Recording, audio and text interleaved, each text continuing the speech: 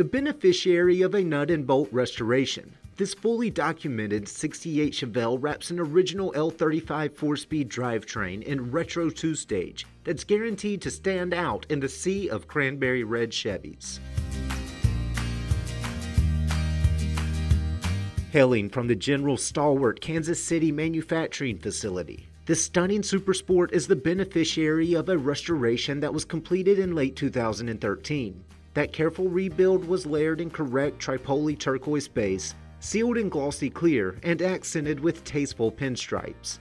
And today, this top dog coupe sits as one spectacular piece of iconic American muscle that's polished, unique, and very appealing. Open the doors and you'll find a correct parchment interior. A crack-free dash hangs rebuilt gauges over small Sun Pro accessory gauges and a correct Delco push-button radio. Fade-free carpet floats monochromatic mats around a traditional Hurst shifter, and the driver turns a correct Supersport steering wheel. Toss the hood and you'll find an original L35 big block that wears a correct casting number behind a correct ED assembly stamp and a matching partial VIN. And a correct Muncie 4-speed slings power to a correctly stamped 12-bolt that's finished with 331 gears.